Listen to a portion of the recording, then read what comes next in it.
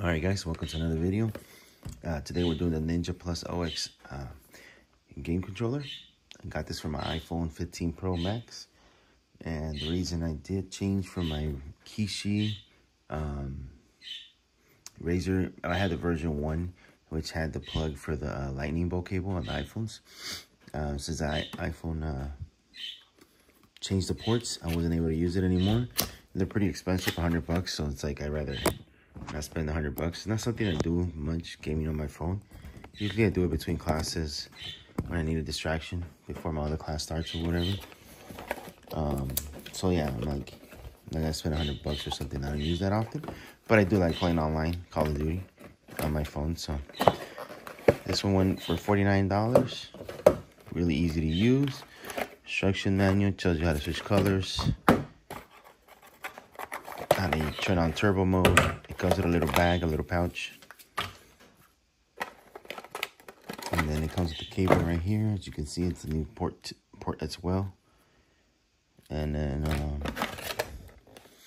more labels, and I think they give you a warranty. Here you go. 1-year warranty, 30-day return, 60-day replacement. Website is walkscool.com. On Amazon it says iOS 6 Ninja. The seller, I don't know. I've used it a couple times already, maybe almost a week.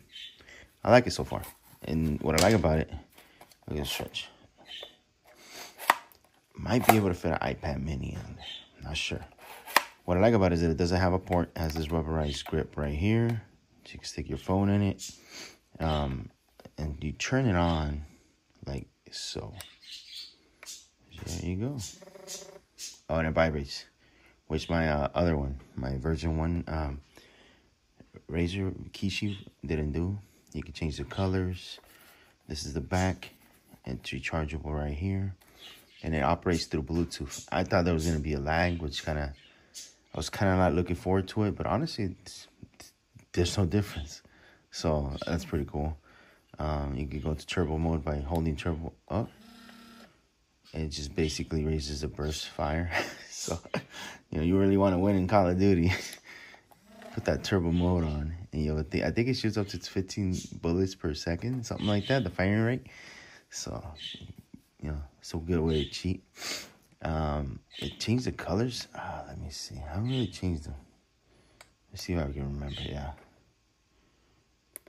Oh, accidentally connected to my game center because I pressed the home button. Anyway, so to change the colors on here, you just hold turbo. And you press, this is R3 they call it. And you see the colors changing. Blue are off.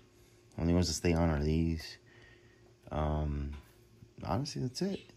Use it like a regular Xbox, PlayStation controller. Here's the buttons, the triggers. So you don't get actual triggers, you get like little buttons you press. So shoot, grenades, flashbang, aim. I think it's aim. No, it's not aim. I don't know. Like I said, I haven't played it that much. But yeah, guys, I mean, honestly, it's worth the price. $50. And then the initial connection right here. It's easy. You just press home and B. Press home and B, and then you switch on your phone for Bluetooth. But yeah, guys, I don't have another phone to try it on for you guys. I'll put the link in the description for you guys so you guys can check it out. You can see right here, if it's my iPhone 15 Pro Max, through Bluetooth, no lag. Pretty awesome. For the price, I recommend it for you guys.